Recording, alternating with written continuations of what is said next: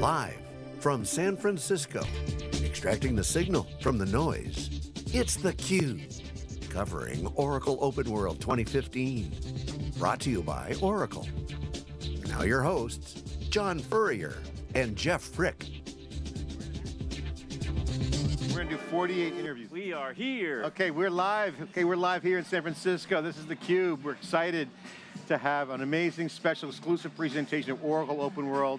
We're on Howard Street. They closed down the streets. This is theCUBE, SiliconANGLE's flagship program, where we go out to the events, extract the signal noise. I'm John Furrier, founder of SiliconANGLE. Join my co-host Jeff Frick, the GM of our CUBE operation. Our next guest is Amit Zavery, Senior Vice President of Cloud Platform and the Integration Products.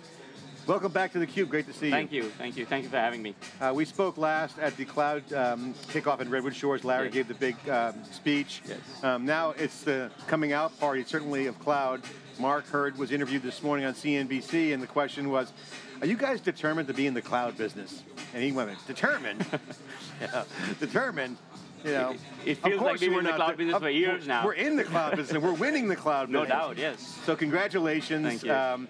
And the world's interesting now. You see Dell EMC merger, acquisition. It's going to take about 9 months to complete that. So once they get that done, they got to go to market to figure out. Amazon doing very well. Their performance is off the charts. Oracle positioned very well with the middleware positioning. End-to-end security with the M7 superclusters. But the cloud is all the conversation here. So one, you're excited, I can imagine. Yes. So you don't have to answer that question, I know you are.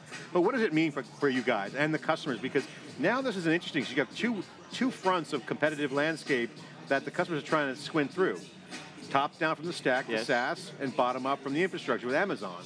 And kind of everyone else kind of satelliting around that. What's your take? Yeah, for us, I think it's the full, complete solution around the cloud, right? So I think the way we look at it and the way we've been investing is to build the full end-to-end cloud offering.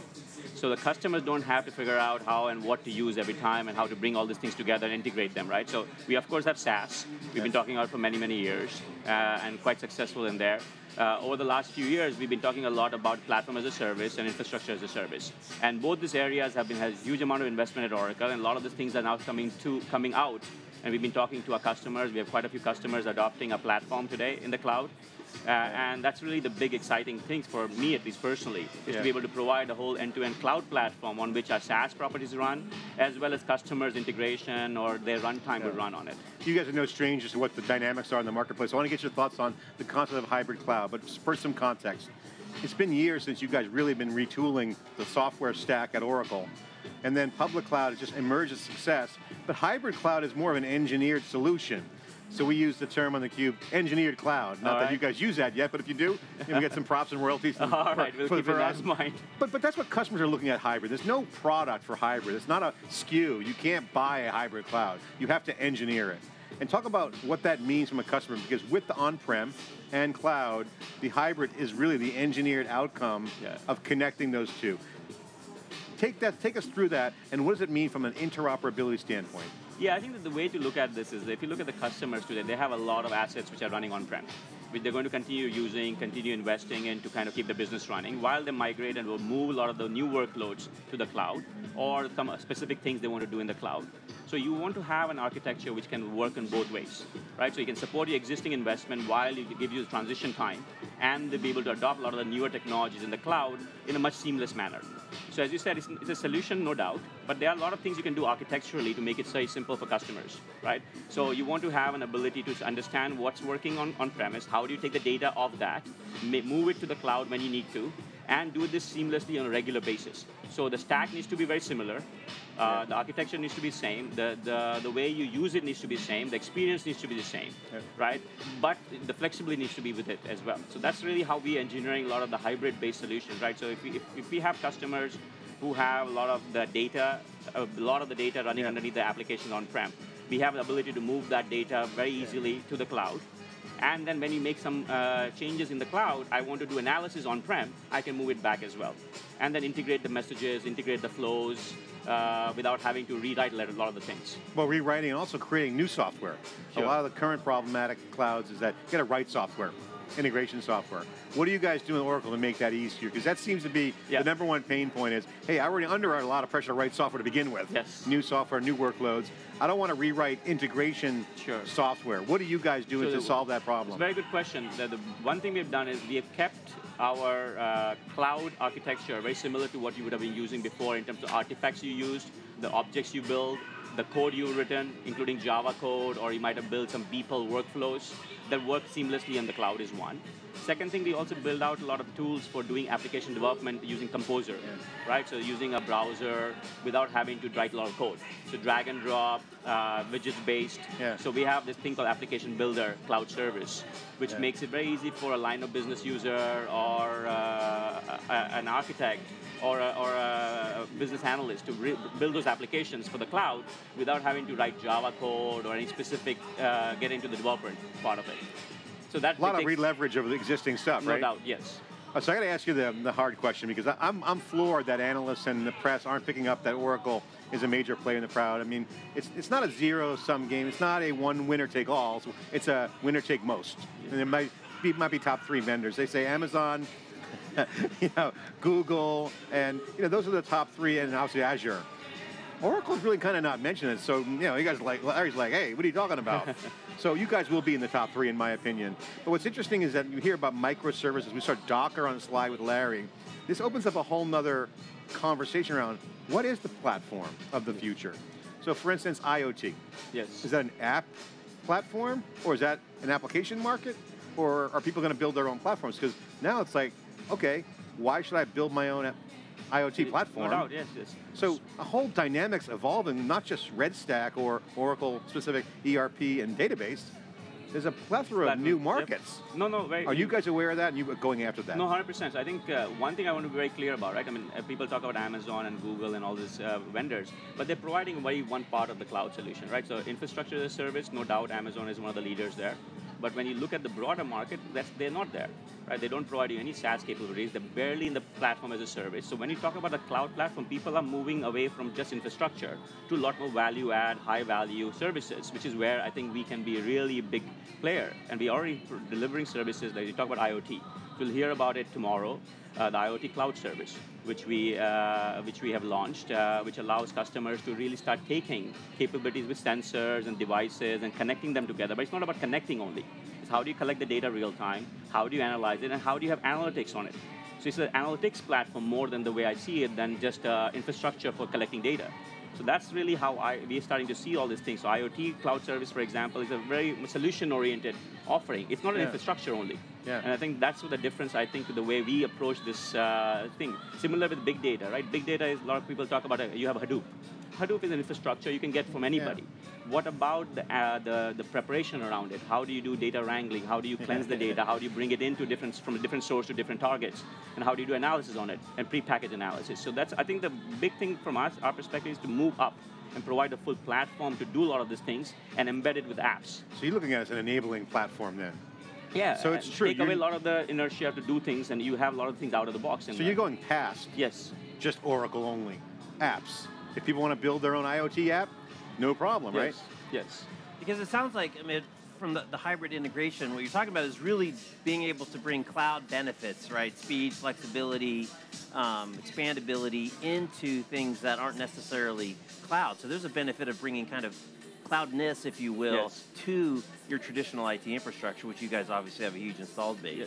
Yeah, I think there's a lot of benefits from the cloud which everybody can get advantages from, right? I mean, agility is one, the flexibility of usage, pricing model, subscription, pay as you go. So a lot of these capabilities are very valuable, as well as you have the ease of use and saving you time, resources, all that kind of stuff. So I think those benefits needs to be applied to existing investment as well as the things you're going forward with. And our view is that you should be able to take the same platform and make it available on-premise, on the private cloud environment with the same kind of philosophy, as well as be able to take advantage of full-blown cloud offering which we have in a public cloud. So we want to make those things seamless as much as possible. In some cases, it's not possible. In other cases, it's possible. And that's what we're trying to really make sure customers understand that. The messaging obviously all over Howard Street here is integrated cloud. Amazon has shown that integrated stacks do work for workload-specific development. So for the guys out there doing all that app development, that's a dream, right? You know, version control, all the coolness around scaling. So how do you guys look at the integrated platforms of service? What are you guys doing to make that more integrated? Because the guys who are developing the workloads are like, hey, I don't really want to get into the plumbing. I don't want to get into the end-to-end security encryption business. Actually, I don't even want to get into the PaaS business. So I think it's very similar to what we did with our middleware before, right? So if you look at the Oracle middleware platform, which we built on-prem, it was a very well-engineered integrated stack, right? The customers never had to worry about different install, different config, different security model, different development tools, not a fragmented thing. So once you start using one piece, you want to add more and more, you're very familiar with this, it's the same tooling, right? Very similar approach to the cloud. The user interface is the same across the board. The user experience is the same. The management console is exactly the same across the different services we offer. The underlying stack, the infrastructure, everything is completely built ground up for that particular usage.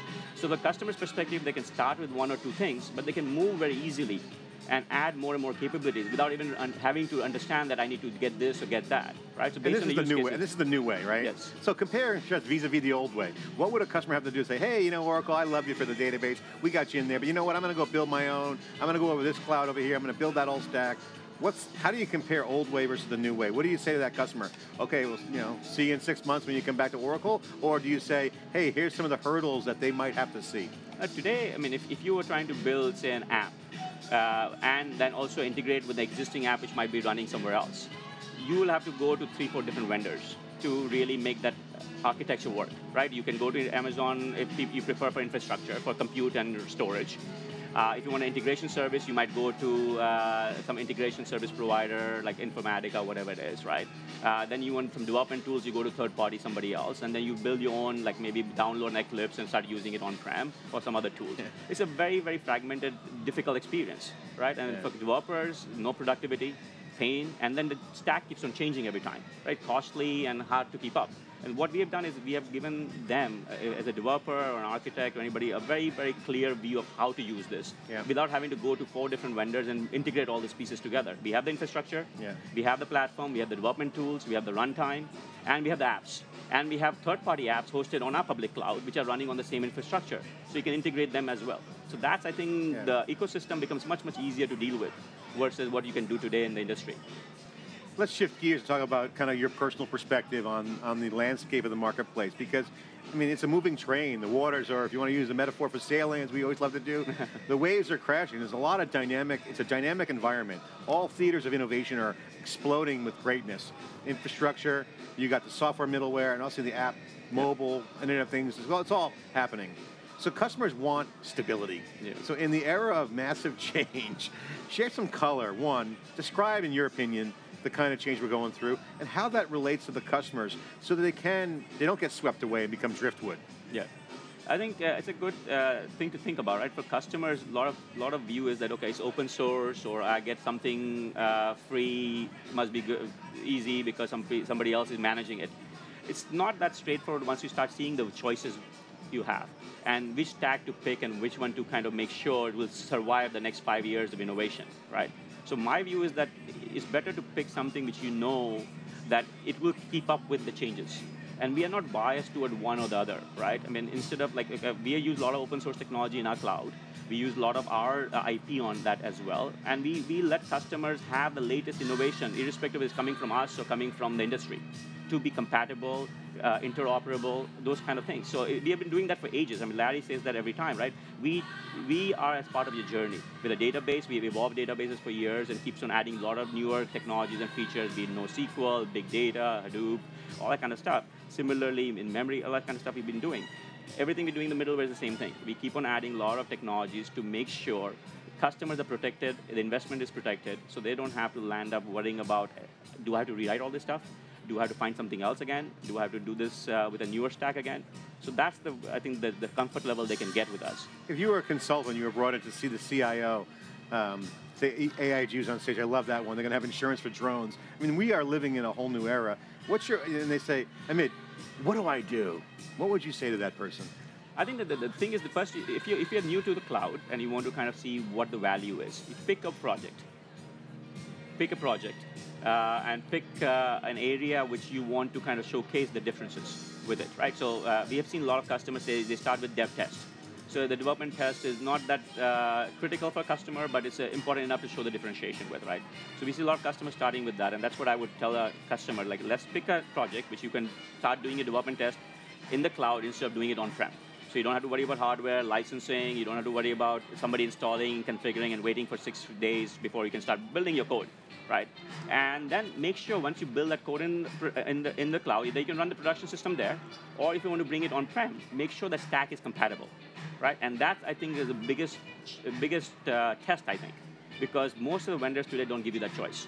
I can do my dev test on the cloud, and I'm stuck there. If I ever want to run my production system, I have to buy another stack on-prem, another platform completely. There's no equivalent easily developed. Amazon doesn't provide you that, Force.com doesn't provide you that, Azure doesn't provide you that. We are the only one who gives you that. So I think that's the part they should think about before worrying about what to do. So let's talk about that a little deeper. I think you got a customer panel. We talked a little bit off air. So who are some of the customers? What are some of the success stories you can share where they're actually putting that into play? It's a good question. I think we have quite a lot of customers, of course, at OpenWorld who are talking about some of the things they've been doing innovatively. So we have an Innovation Awards event coming up tomorrow afternoon. We'll have close to 50 customers who are getting awards for adopting a cloud platform for a lot of the innovations they've done on the platform, right? We have a panel in pretty much every strategy presentation in OpenWorld with 2 or 3 customers talking about a lot of the new things doing. So for example, Calix is one of the largest provider of broadband technology in the back end for companies like Comcast, AT&T, and all that kind of stuff. So anytime you use broadband, you use Calix as the provider underneath the covers. And they do integration between Salesforce.com. They have applications like Salesforce.com, eBusiness Suite, Adobe marketing products, and they need to connect them all together. And they used to do that a lot of manually. They used companies like Dell Boomy's products. But over time, we've been talking to them, and they started using our product called Integration Cloud Service. And the person who's here was telling me that they built 24 integrations in 14 days. It's 6x faster than what he used to do before with even other cloud providers. 24 integrations? In 14 days. I mean, it was just impressive. That's insane. He did a demo to the analyst here himself in his environment, build an integration between Salesforce and Adobe products in 5 minutes, and be able to move data back and forth, be able to do whole workflow and orchestration on it. So that just gives you an idea of the opportunity which they get out of using some of these solutions today. Right. So we have a lot of this kind of examples. Avaya is another customer who's doing integration with a lot of on-prem hybrid kind of thing. Yeah. They have on-prem applications. They have cloud-based sales applications. They want to connect them together. That kind of provisioning is interesting because that brings up the point that we've been hearing now for multiple weeks. Certainly the Dell EMC news just a few weeks ago certainly opens up the kimono on this, but people are talking about the end of the client-server era. And we are in now the cloud, integrated cloud, modern era. So what does it take to be successful? Obviously, you highlight one big thing, which is provisioning, integration, like almost push button. It's almost a dream. If you go back 5-10 years ago, someone said weeks for one, you'd be crazy. Yes. Never mind 24. So share your vision of the end of the client server as we step into the next wave of innovation. So this one is, I think, number one thing is ease of use. I mean, I think be able to make it as simple and intuitive as possible, right? People are used to very easy way of doing things in consumer world. Why not in the enterprise, right? So I mean, everybody's asking, all the customers we speak to is like, oh, I do this so easily when I'm doing things at home for this kind of application. The workflow should be simple, approvals should be simple, my whole ability to do all of the things, drag and drop should be simple. So the user experience, the elevated user experience is number one. Second thing, take away the complexity of doing all this back-end stuff, right? So the vendor who's providing the cloud services should be doing your upgrade, your patches, your install, your config. So you as a user and consumer of the services shouldn't have to deal with it. Today, if you look at infrastructure as a service, you still have to do all that manual work. So your human element doesn't go away. All you've done is outsource your hardware. If you don't move higher in the platform, you are not taking that thing away. So today, what we do with the database cloud service, for example, right, is that we're automating the whole process of running a database. So our customers love our database, and to be fair, they don't enjoy the experience of managing it. I mean, this is reality, right? Yeah, it's a lot of work to be done.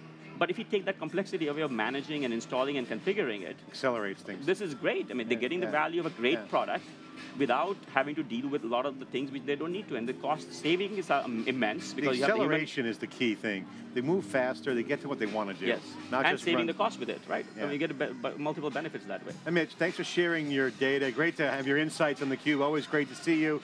Yeah. Final word I'll let you share with the audience. What is your key message at Oracle OpenWorld to the audience watching around cloud and the overall feeling this year? No, I think from my perspective, we have our cloud is a broadest platform we have built.